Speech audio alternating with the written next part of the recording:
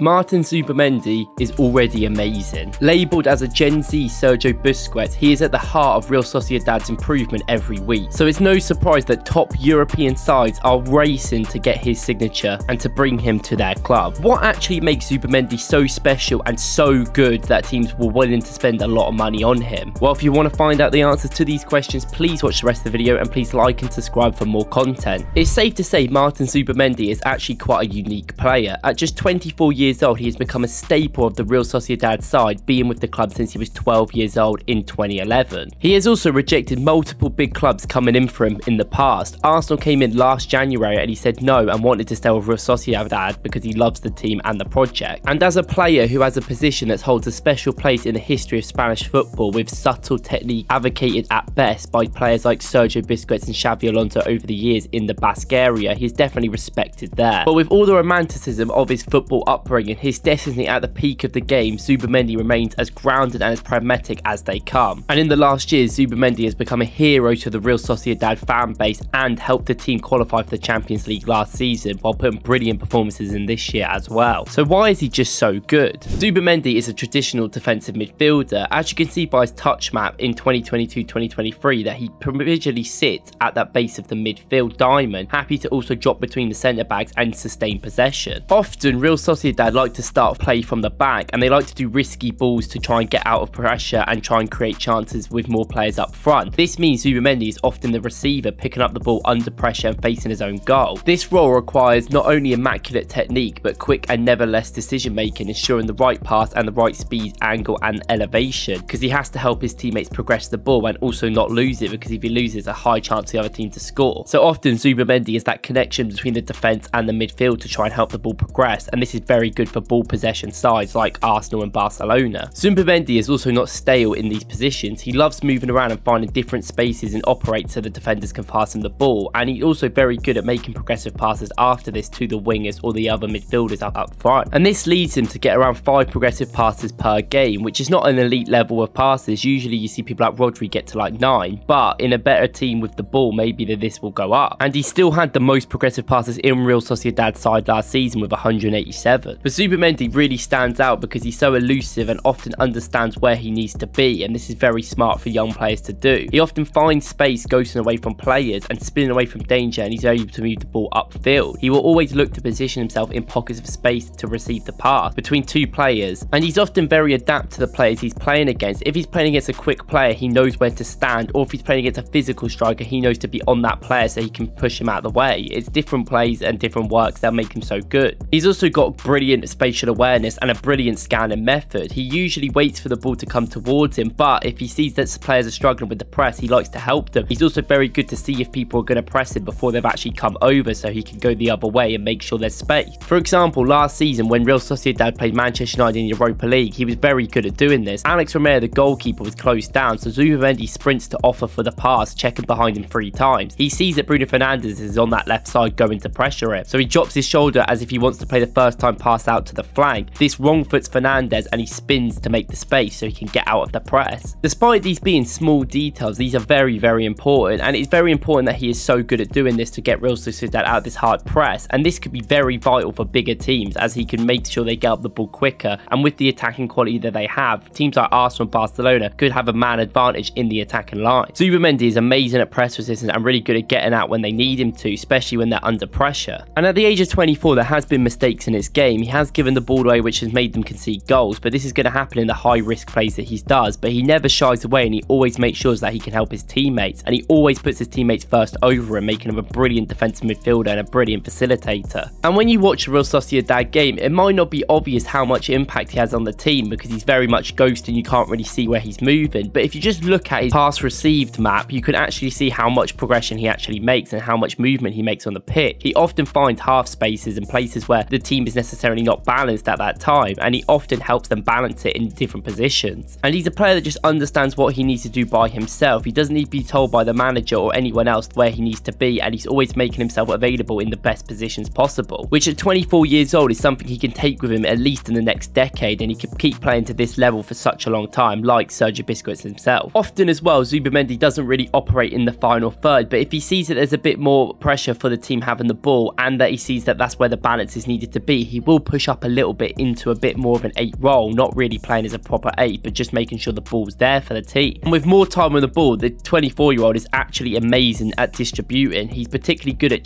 clipping the ball out to the wide to allow his teammates to take it down and accelerate away with one touch. And this contributes to his amazing ball retention. He's so good at receiving the ball in tight areas and just making sure they keep the ball and pass it around. He makes it look so simple by not even really sprinting. He just walks around, but he's so good at sustaining pressure and making his team have more pressure on other parts of the pitch, giving them an overload in certain areas. And he often is very good at keeping the ball and making sure it moves towards the goal. He doesn't do too many sideways and backwards passes unless he really needs to, and loves getting the ball further up the pitch. But he's so good at hitting it out wide to his wingers, and this is so good for big elite sides. For him, he pits it out to Kubo, and Kubo's got a 1v1 where he can cut inside and do what he wants. This is a key reason why big teams want him. Bayern Munich have been linked, and they could do this. They could set the ball out to Sane or Gnabry and give them a 1v1 against the defenders. Same with Saka and Martinelli, or Torres or Yamal, whoever's going to play for Barcelona. It's such a good asset to get the wingers into the game and to get them a 1v1 which they want, so they can take the man on. And if you didn't think his passing was already amazing, then he's also got so many other different parts to his game, splitting the defense with brilliant passes. But he doesn't do this very often. It's not his primary focus, but when he's got more time on the ball, and I think for a bigger team that he probably would, he can actually be able to do them passes through the defensive line. And Zubimendi is so good at seeing the game like 3 steps before everyone else, and he plays brilliant passes in behind for the strikers last season for Sociedad in certain games. And it seems like he just sees the whole picture of football. He waits and waits and waits, and he has so much patience on the ball, but to make sure he doesn't lose the ball, he's got a full awareness of what's going on around him and everyone's movements. This helps him play them brilliant passes with his brilliant passing ability anyway. And Zubimendi is so good at just controlling the game in every motion. He's so good at tempo setting, so if the team need to start passing the ball a lot quicker, he will make sure his passes are very accurate and pass a lot quicker. But when you know you're going to get such an accurate pass, you can also slow the game down and give patience to the team. This is very important for a team like Real Sociedad, because some games they might be up against it and they just need to slow the ball down and make sure that nothing's happening too quickly and the other team aren't getting on the ball too much. And this brilliant tempo setting really helps Real Sociedad get the ball into the creative players in midfield. He's not really a creator himself, Zubimendi. He only got 3 assists in the whole league last season. He's got 1 this season, but he helps Marino, David Silva and Bryce Mendes go a combined 18 last season by the fact he sets a tempo and gives them space in very important places which they want it. And if you're wondering about Zubimendi's defensive qualities, he has high athleticism and defensive instincts which make him an excellent sweeper, where he usually collects the ball from his team when they've lost it. The reason why he's called a sweeper is because he's not really an aggressive tackler. He doesn't put a lot of tackles in and doesn't look to win the ball in physical impact. He likes winning the ball back by usually snuffing out loose passes and blocking long range effort, looking more to intercept a pass